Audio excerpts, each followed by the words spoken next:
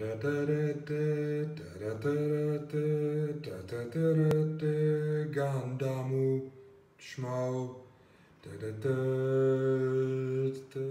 guys, today I'm going to be taking a look at the RE100 Nightingale. And before we begin, I just want to tell you that I'm sorry for how still and stiff this figure is going to be throughout the review, and not particularly interesting to look at, especially during the lore sections. It is a massive model, and I'm not exactly able to fit it on my spinning turntable display stand, so it's just kind of stand there for a while. This is one of my all-time favorite models, just on pure looks and lore and just everything about it. I just absolutely love this kit. Now, that's not to say that there aren't a couple downfalls and downsides to this kit, but I do feel like it gets a bad rap online just because it is a brick. I'll be honest, it is a bit of a brick. But if you can take that into account, there is so much more to love about this.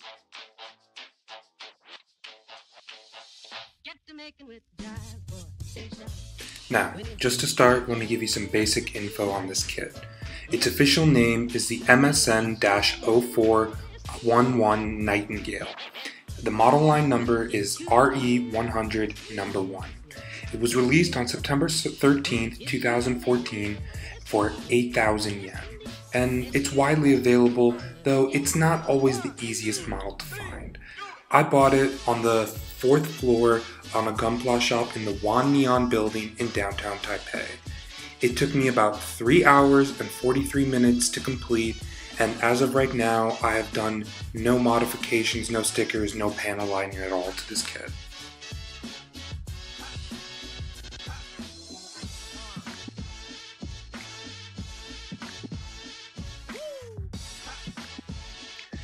Now, as for the lore behind this model, there is a lot to dig into. To begin, it's an alternate interpretation of the MSN-04 Sazabi that was in Mobile Suit Gundam Char's Counterattack Beltorchica's Children. That was the manga series that was Tomino's original interpretation of how he wanted the series to be. The suit was personally commissioned from Anaheim Electronics by Char Aznable and was designed specifically for his new type abilities and superb piloting skills, and was painted in his trademark red color scheme and has his insignia. The suit contains a Psycho frame, just like the new Gundam, and is synonymous with new type suits all around. The suit also includes 10 funnels, a Mega Beam rifle, a pair of Vulcan cannons, a beam cannon, 2 beam sabers, a shield which carries a beam saber tomahawk, and several micro missiles, as well as a pair of hidden arms mounted behind the front skirt armor, a pair of back-mounted armor veneer binders to ensure the large suit's high mobility, and 5 propellant tanks, 3 on the backpack and 3 underneath the rear skirt armor, to fuel its large number of thrusters. Now, the pilot of this suit, as I said, is Char Aznable, and as much as I'd love to get into all of the lore behind him, that's going to be saved for a number of future videos. But what I will tell you about is where he is in this specific moment of the Gundam canon. After being presumed to be either dead or missing, Char did not appear in the sequel to Mobile Suit Zeta Gundam, but Mobile Suit Double Zeta, Gundam creator Yoshiyuki Tomino has stated officially that he had originally intended to feature Char in Double Zeta, but the plan was cancelled when he was granted the go-ahead with the theatrical feature Char's Counterattack. This is the alternate interpretation of how it would be, with the Sazabi being how it was realized in the Char's Counterattack official theatrical release, while the Nightingale is how it was interpreted in the Beltorchica's Children manga and novels. In the story, 5 years have passed since the events of Double Zeta, before Char returned in the movie Char's Counterattack, as the leader of the revived Neo-Zeon faction. The opening scenes of the movie show his intention to drop the massive asteroid base Axis into the Earth, forcing a dramatic increase in migration of its population into space, which he believes will force all of humanity to evolve into new types. Only one thing stands in his way: the Earth Federation's Londo Bell Task Force, led by his former superior and ally Bright Noah and the Londo Bell's top ace pilot and his old arch rival and comrade during their Ayuk days, Amuro Ray. I found all of this information while doing research on the Gundam Wikia as well as reading Beltorchika's Children, the manga. I would highly suggest it to anyone who's interested, because not only is it a fantastic manga in its own right, it's interesting to see the changes that Tomino originally wanted to go with when it came to how he wanted to end his story, at least in terms of the main early Universal Century arc, predating Unicorn and all of those. Now, if you're as interested in things about thematic pairing or display quality as I am, I'm going to highly recommend, if you're going to buy this kit, also buy either the Master Grade High New Gundam Verka or the original High New, which is underrated in its own right, and I might take a look at that in the future. Because that is the canonical pairing and duel that this model would be given. If you had the Sazabi, you would go ahead with the regular New Gundam Verka. But really, you can't match how beautiful these two kits look if you put them side by side with the High New Gundam. Now, an alternate would be, if you want to look, try putting it next to the Sazabi, so you can get a kind of Char alternate universe look to it. It can look quite well together. Now, the build process for this model was relatively easy. Most of the runners you get with this kit are massive, but at the same time, most of your time is going to be spent just plugging in those thrusters, putting in the funnels, just putting it all together. So overall, it is a relatively easy build. Now, when it comes to the stickers, they're beautiful, but they are going to look strange just on the plastic, or they're not going to stick as well as if they were water slide decals.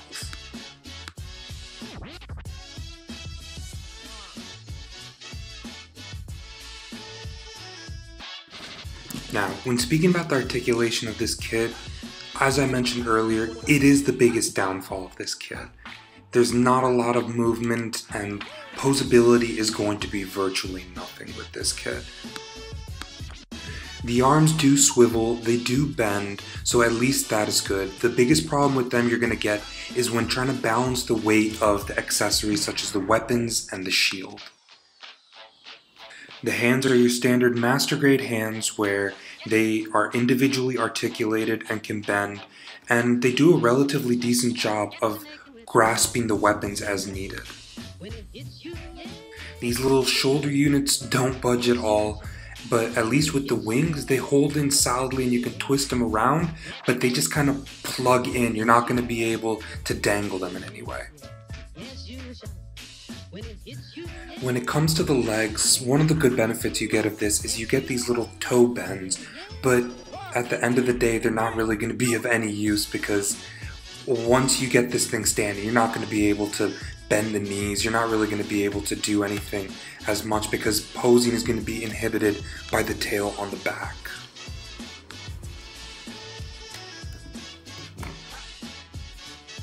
Now, all the side skirts are able to move. Not that great, not as much as other kits, but at the same time there is movement in them, and you will be able to move them up and move them down. When it comes to the tail unit, luckily you get a little stand in the back that helps, so it is able to hold it in place for you so it doesn't dangle around. The thruster units on the back do not move in any way. Now, when it comes to the head, this is probably the most severely limited of all the articulation. You get a little bit of movement, but there's not really any up or down or side to side.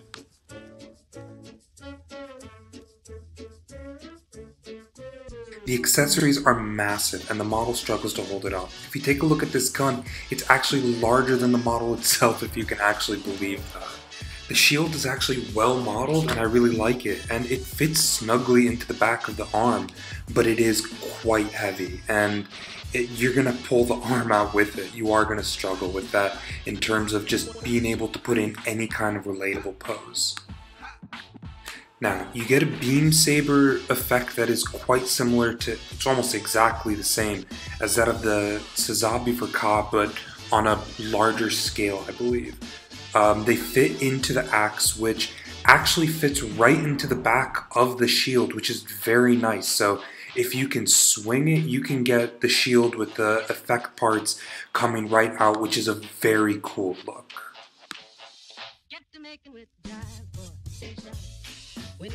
So, final thoughts. Overall, as I said before, I do love this kit. It does have severe issues when it comes to articulation. So if posing and everything are an extremely necessary thing for you, then this may not be the kit for you. And the price tag can be a little hefty, but just considering the background behind it, considering just the general look behind it, and it's Char. Who doesn't love a good Char model? I would highly recommend it. It does take up a lot of shelf room, but it has a dominating presence on there if you can get it up there. And if you can find the P Bandai funnel effects, those will make this look beautiful. So overall, I would highly recommend just know what you're getting into. Anyway, thanks for watching. I'll see you guys next time. Gandamu, Gandamu, Shmo, da da da da da da da da da.